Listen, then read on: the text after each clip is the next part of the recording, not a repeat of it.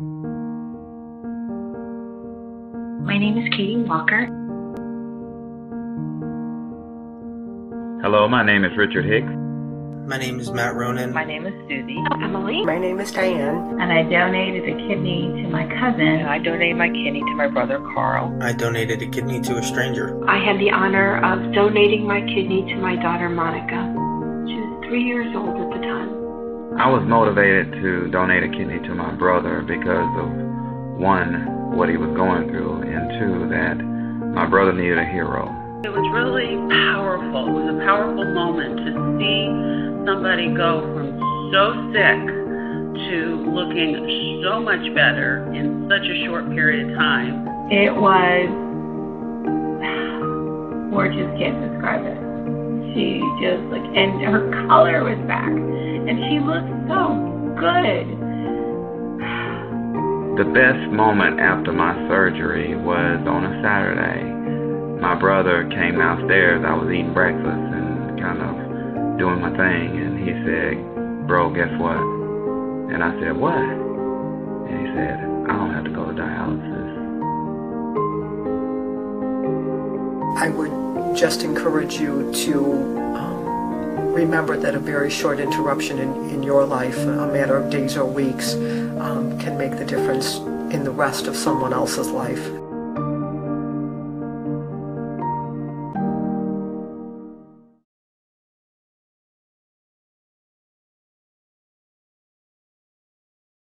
When I ultimately decided to donate my kidney, I knew that it was more than just donating an organ. It was actually saving a life, and a life of somebody that I truly care for and love. So it was no questions asked. I was like, let's do it. My life has actually changed tremendously. I feel like when you step up to the plate, when God's calling on you, blessings just flow. Everything's been moving in the right direction. I'm extremely thankful for my decision and have no regret. I received a living kidney donation from my mom. After the surgery, I was excited to once again be able to swim and have baths and be able to eat whatever I wanted. But I think the one thing that I was most excited about was just to be around family as long as I could, and to be able to actually stay awake for all of the things that I had been too tired to do before. It got really scary for me when I was denied to donate my kidney to my husband. I knew we had only one choice, and that was to start telling people outside our family, telling the world that you or a family member needs an organ is not an easy thing to do. People literally from all corners of the globe enroll at my husband's transplant center to help him.